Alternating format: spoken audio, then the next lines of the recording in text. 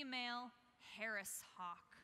So she's a hawk that you can find here in the United States, down in the desert Southwest, down in Arizona or New Mexico. And she's also called the bay-winged hawk because of that beautiful color on her shoulders, on her wings.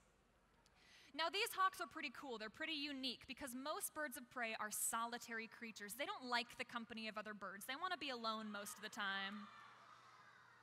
But Harris hawks are a little bit different. They're family birds. So they like to live and hunt in big old family groups. They're all about cooperation.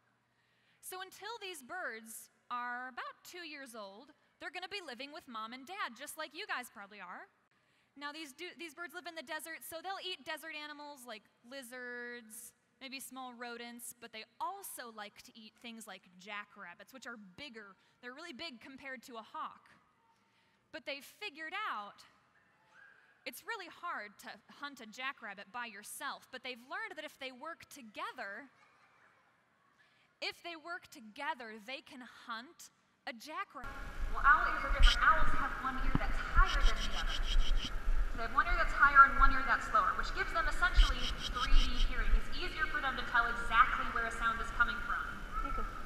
So couple that, the 3D hearing, with being able to show you here in a minute. Well, unfortunately, a lot of reasons because of humans.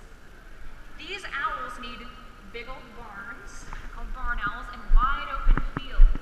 There she is. These owls are running out of places to live. Not only are they running out of places to live, but where the mice, but it also affects more than just the mice. Because poison doesn't kill a mouse right away. It just slows it down, where it might then stagger out into the open, where it would be an easy snack. Kill the mouse right away. Or you can use a live trap. These birds have the nickname of the ghost owl. If you look at them, they do look pretty eerie. They've got that white face with those black eyes. They can fly really quietly, so you can't hear them when they go by. And they don't hoot.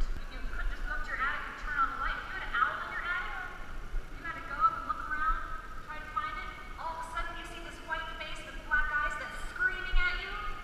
Most people didn't think it was an owl. Most people thought it was a ghost. So that's where a lot of ghost stories come from, in these owls. So that's why they're nicknamed the ghost owl.